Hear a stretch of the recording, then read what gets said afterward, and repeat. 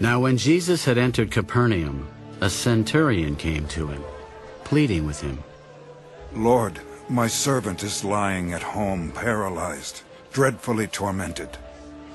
I will come and heal him.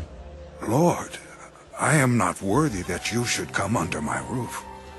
But only speak a word, and my servant will be healed. For I also am a man under authority, having soldiers under me.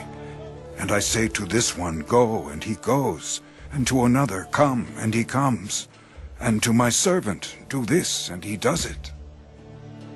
When Jesus heard it, he marveled, and said to those who followed, Assuredly, I say to you, I have not found such great faith, not even in Israel. And I say to you that many will come from east and west, and sit down with Abraham, Isaac, and Jacob in the kingdom of heaven. But the sons of the kingdom will be cast out into outer darkness. There will be weeping and gnashing of teeth. Then Jesus said to the centurion, Go your way, and as you have believed, so let it be done for you. And his servant was healed that same hour.